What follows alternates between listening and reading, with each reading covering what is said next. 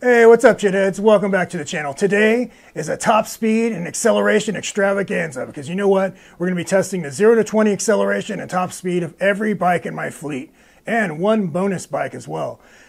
It just so happens I have exactly 10 bikes at the moment, so this is also going to be a top 10 bike. We're going to do the Motor Goat V3, the F3X Ghostcat, Wired, E-Cells 5-star, MX5, Eride Pro. I know which one you really came here to see. We're going to start this video off with a bang by testing the top speed and acceleration of the Vitilan U3 folding bike. So without further ado, guys, let's get out there and test that right now. Come on, let's go. Shit. Hold on, guys. I'll be there in just a minute.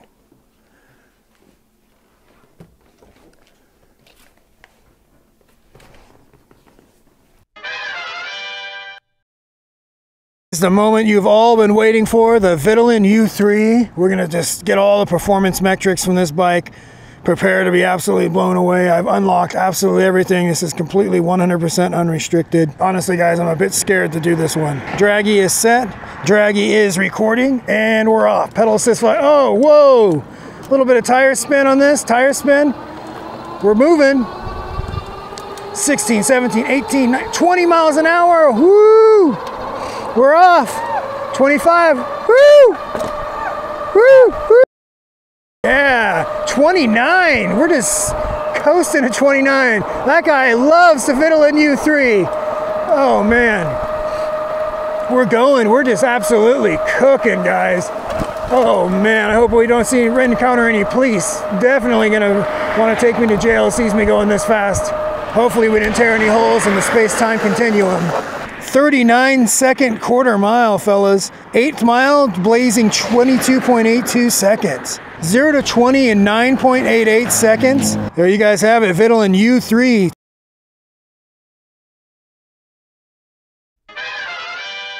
All right, guys, now we're on the Leoguar Strider. This bike only does throttle only up to 20 miles an hour.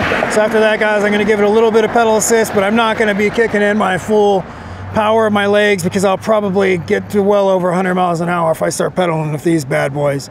So I'll just giving it enough to trick it to go up to 28 miles an hour. Do you want to get time, make some more small talk? You want to go out there and break some land speed records on the Leoguar. And we're off.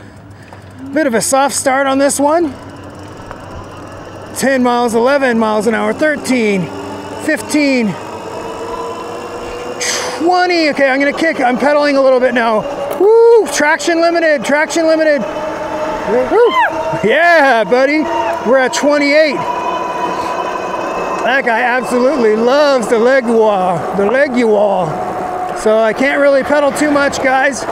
But this one has been unlocked to class 3. I had to sign a blood contract with Leoguar and a waiver to unlock this unleashed performance, unrestricted. So this bike hauls major buttocks now. I actually really like this bike, guys. All jokes aside, it's a really nice bike. But anyways, back to the bit. We're almost there. We're almost at the finish line. Coming across. Trap speed 28 miles an hour. Woo, we made it. Ooh, 38.81 second quarter mile. 60 foot, 4.75. That might have been traction limited a little bit, guys. 10.49 seconds, 0 to 20. So the Vitilan U3 beats this to 22 a little bit. But honestly, guys, I believe that's because this has a little bit of a soft start in there. I don't have time to make small talk. We got to get other bikes to test.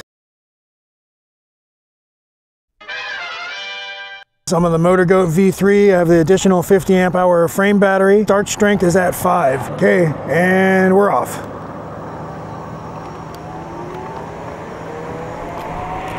20, 20, 25, 30, 35, 36, 38, 40,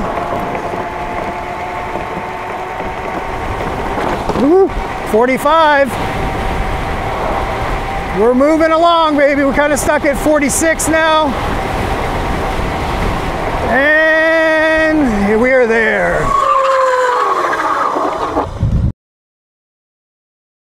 I just wanted to show you what it's like dragging the Motor Goat V3 with the additional 50 amp hour frame battery up and down the stairs. Oh my God, why did I do this? Oh God. Oh, it's easy. Oh, what am I talking about? It's so easy.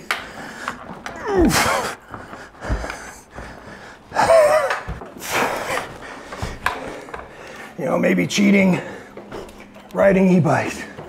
But there's no cheating getting that thing up the stairs. Hey guys, we're on the Ghostcat F3X and we're off.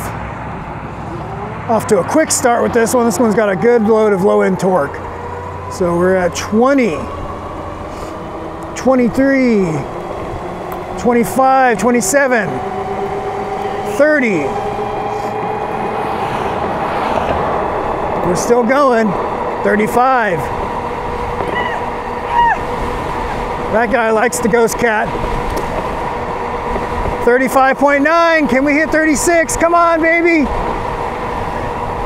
It's almost like it's capped at 35.9, but yeah, it looks like that's going to be about the top speed. And we're at the end. This thing, I have to say, the Ghostcat F3X probably has one of the best brakes out of any bike I have, that's for sure. Quarter mile, 31.06 seconds. Not bad, guys. 0 to 20 at 5.77 seconds. Remember, guys, always obey traffic laws such as stopping at stop signs, like you see here.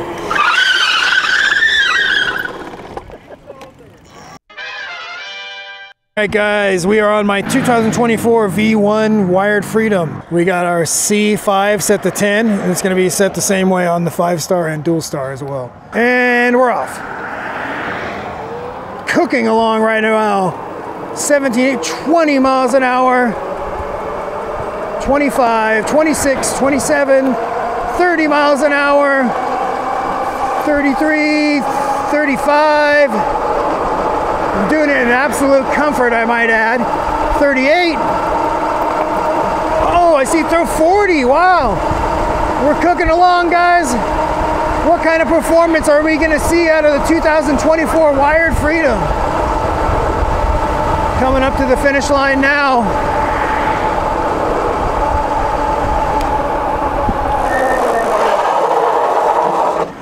.91 second quarter mile. 0 to 20, 5.13 seconds. This is the new performance winner. Let's go test the 5-star. Sells 5-star. C5 is set to 10, and we're off. Cooking with gas right away, flying. 20 miles an hour. We're still climbing.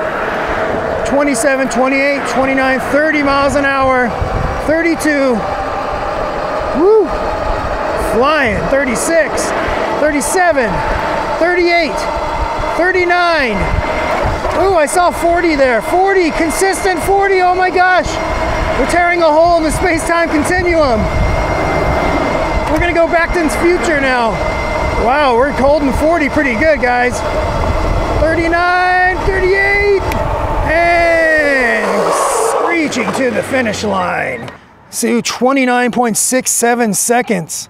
18 second flat to the 8th mile. I think if I would have got a little heat in the tires, maybe I could drop a couple tenths off that.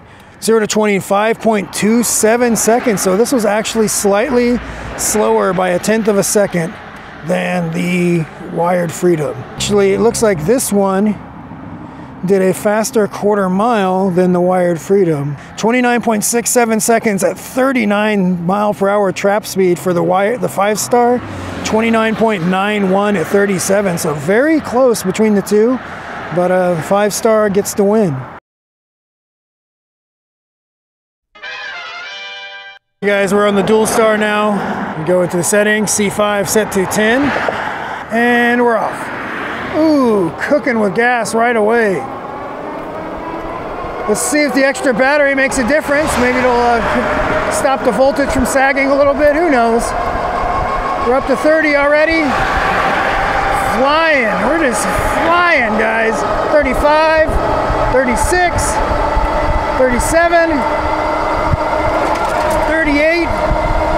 Cars hopefully sees me. 39, 39.6. Do I have to slow down here? Oh, Okay guys, well it looks like I actually was slowed down after I already did a quarter mile. So 0 to 20 on that one is 5.27 seconds. Exactly the same. He sells 5-star, 5.27, dual star, 5.27. That's to be expected. These bikes are a little heavier. So we did a 29.84 at 39.57 miles an hour. Not bad, guys. That is slightly slower than the 5-star. 5-star did 29.65 at 39.53. Wired Freedom 29.91. So the dual star is a bit faster than the Freedom, but a bit slower than the 5-star. Time for our next bike.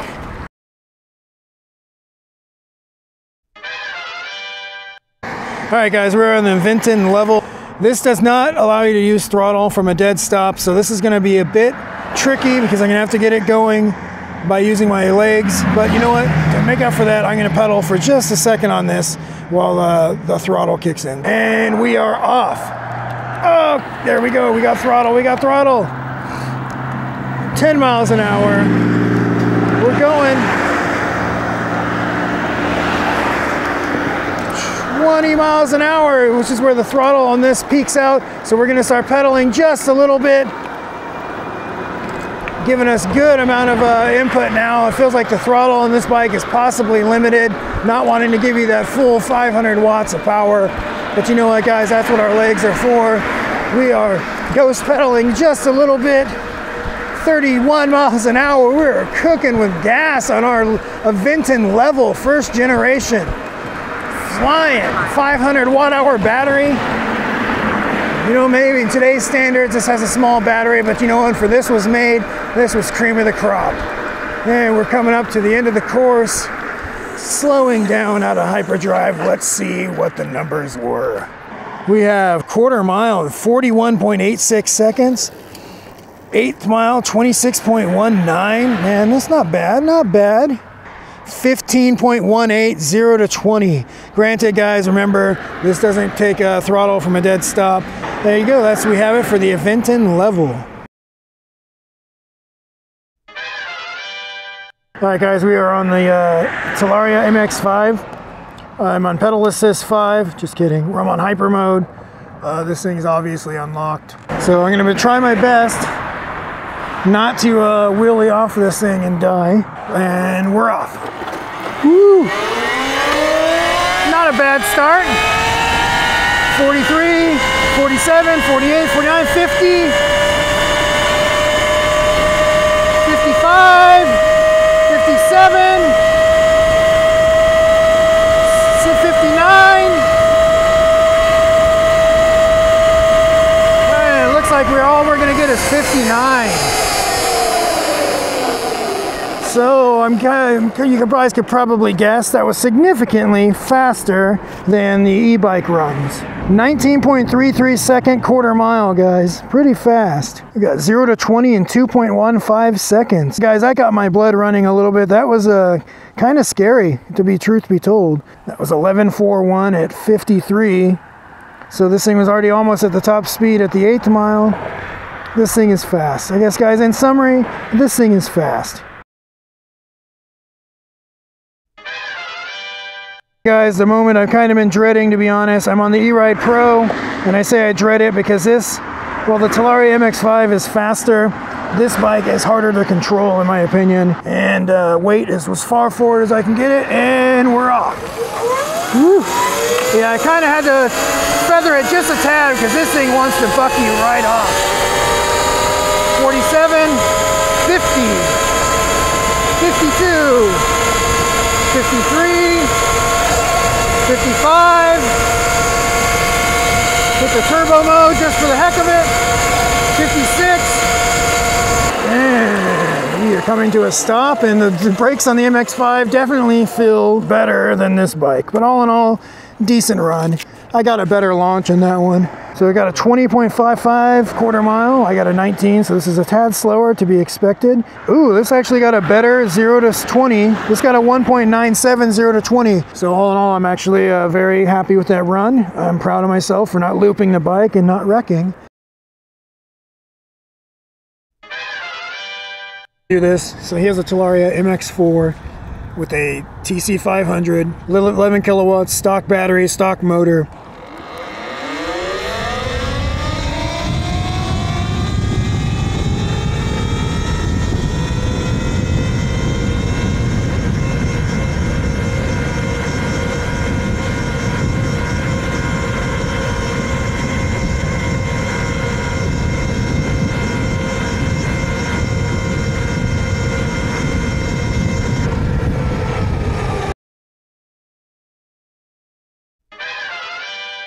All right, so there you have it. There's the results of the top speed and acceleration extravaganza, and we even threw in a bonus of the quarter-mile times on every single bike I own. Okay, truth be told, I have a Turbo Levo. I didn't really want to pedal down the street, so I left that one out. So what did we learn in today's video? I don't know, we just watched it. Did you forget already or something? Are you kind of slow? Learned that a lot of these bikes are pretty fast. For me, I found it kind of interesting that the vast majority of these bikes were at 90% of their speed and acceleration by the time they hit the 8th mile. So the way these things are geared, they're definitely geared for the short-term acceleration. They're not geared for high-end speed or like to continue to accelerate. I just found that kind of interesting because like the E-Motos, they were within 5 miles an hour of their top speed within the 8th mile. You're hitting your top speed in a pretty short amount of time on these bikes. And for reference, my friend in his MX4, the Talaria man, he ran a faster time than I did on my E-Motos. Keep in mind, he is lighter than me, but he has a modified older version, so let that be a lesson to you guys. If you have yourself an MX4 or an older version of a bike, don't feel like you have to go out and buy the latest and greatest. Sometimes you can just modify the bike you have and it can be fast, just as fast, or if not faster than some of the newer models. Anyways, guys, I hope you liked the video. Thanks to the Talaria man for helping me drag all these bikes down the stairs and go out and do all these tests. I'll leave a link in the description for each bike featured in today's video and coupon codes if I have them available. And as always, guys, don't forget to like, comment, share, subscribe, and I'll catch you in the next one. Peace. Picante sauce.